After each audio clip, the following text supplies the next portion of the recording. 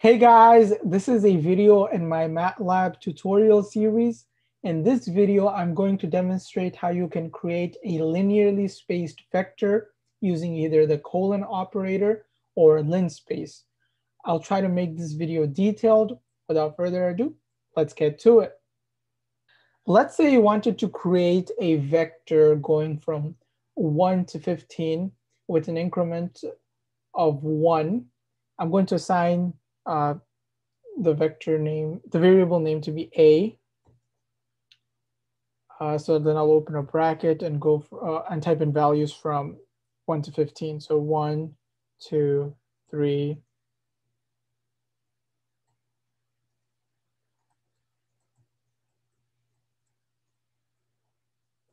and close off the bracket. And then I'll press enter, and you can see that MATLAB returns a row vector.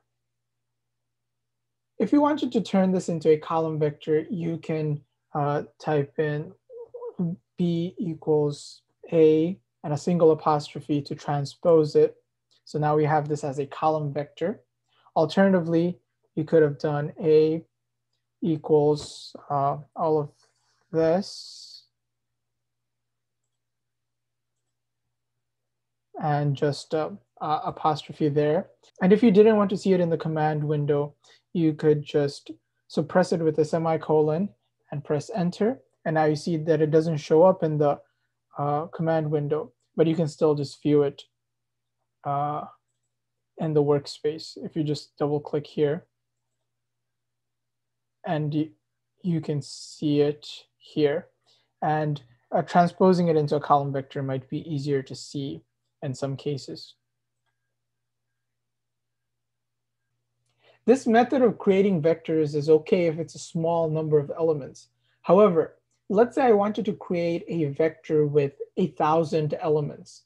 This method would be way too arduous and inefficient. Instead, you can either use the colon operator or Linspace to generate a linearly spaced vector. Let's clear the workspace and the command window. Now I'm going to make a row vector going from 0 to 100 using the colon operator. I'm going to assign the variable name A to the vector, so A equals. Then I need to type in the first value of the vector, which is 0 for this example. So 0 colon 100 and press enter. This is all actually in one row, but due to a lack of space, it will be displayed like this. If you just double click here in the workspace, you can see that all of this is in one row. So let's close this. As you can see, the first element is 0 and the last element is 100. And the increment is by 1. If you wanted to transpose this, you could do A equals a parentheses 0 colon 100, close the parentheses, apostrophe. And if you wanted to even suppress that, you could do this and then view it in the workspace like this. So one thing you'll notice, like I already mentioned, is that the increment is 1. I haven't specified any increment, so the default increment is 1. But let's say so I have A equals 0 colon 1. Even here, the increment will be 1 by default. Maybe I don't want the increment to be 1. Let's say I want it to be 0.1. Let's clear all of this out. Let's say I'm going to make a vector that's going to go from 0 to 1 with an increment of 0.1. So A equals 0 colon 0.1 colon 1. Press enter.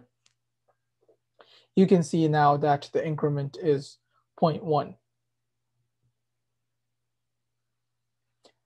As you may have already figured out, this middle term right here tells MATLAB what the increment should be. If there are 3 terms, the middle term will be your increment. If there are only 2 terms, your first term is your starting point and your last term is just your ending point, and the default increment will be 1. Let's say you had a large number of elements in the vector, and you wanted to know the value of your nth element. For this smaller vector, I'm just going to say that I want MATLAB to tell me what is the value of the third element in my row vector. I'm going to type in the variable name assigned to the vector, so a, and then I'm going to open a parentheses, type in a colon, comma, 3. So then I'm going to close the parentheses and press enter. So MATLAB is telling me that the third element is 0.2. And indeed, if I look up here, I can see that the third element is 0.2. Let's say I wanted to create a column vector instead of a row vector. So I could simply just do a, open parentheses, colon, and then close the parentheses. And I'm going to call this b. So b equals this. So press enter. So now I have a column vector. So note that this isn't the same as transposing. For example, if I have a matrix, I'll call it C, and the matrix is, let's say, 4, 2, 1, 12, 3, 6. So it looks like this. If I use C, open parentheses, colon, comma, close the parentheses, notice that what MATLAB does is just turn this into a column vector. So it's not the same as transposing. Let's go back to vector B. So B, okay. So let's say that I want MATLAB to tell me the third element in this column vector. Well, according to what I did before, I should be able to do B, open parentheses, colon, comma, 3. But if I do that, I'm going to get an error. And that's because this is a column vector. Everything is in one column. Last time, everything was in one row. Here, what we were telling MATLAB is that we wanted to identify the element in the third row, in the third column. Here, we need to tell MATLAB that we wanted to identify the element in the third row. So what we would do is B, 3, comma, colon, press enter. Close the parentheses and press enter. So this time you'll get the answer. Quick way to remember this is to remember that when you give the dimension for a matrix, it's the number of rows by the number of columns. In the first scenario, we were looking for the value in the third column. That's why we did colon, comma, 3. So everything's in the same row. That's why we have a colon there. And we're looking for the value in the third column. Here, everything's in the same column. So we have a colon where the column would go if you're given it as a dimension. We have a 3 here, which is telling MATLAB that we need the value in the third row. On that note, the colon operator can be useful for viewing a select row or column in a matrix as well. Let's go back to the matrix I had made earlier, so C. So let's say I just wanted to view the second row in this matrix. So what I could do is C 2, comma, colon, and then close the parentheses, press enter. So now I only get the second row. Similarly, if I wanted to view only the second column, I could do C, colon, comma, 2, and then close off the parentheses. And now I'll get the second column. Another way to create a linearly spaced vector is by using the Linspace command. Let's clear all this out. So I'm going to create a row vector going from 0 to 10. So to create a row vector going from 0 to 10, I'm going to type in A equals Linspace. And then you need to give it the starting value, which is 0, and the ending value, which is 10. Close off the parentheses and press enter.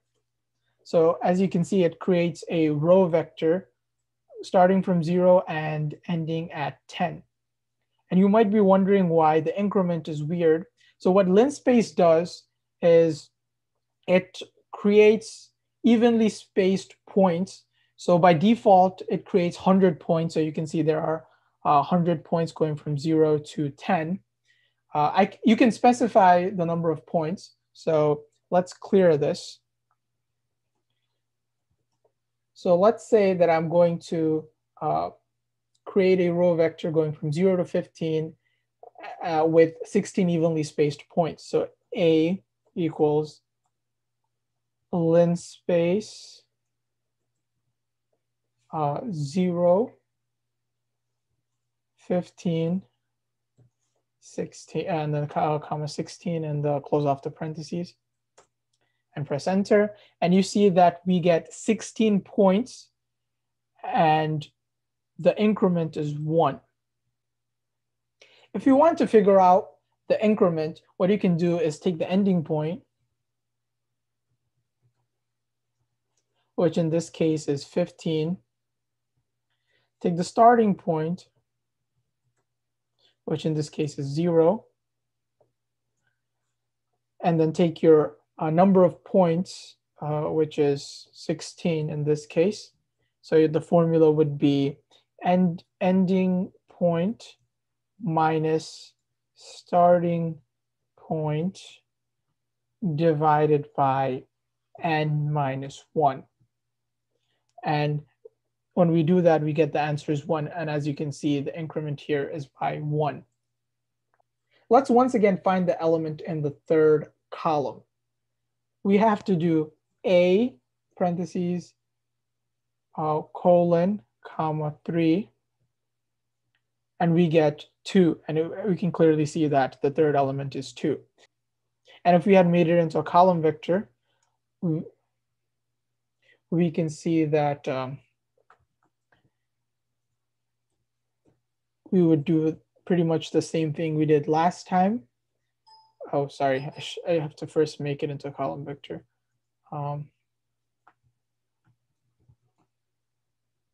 So let's say I'm looking for B co 3 comma colon, close the parentheses, and we get 2 once more.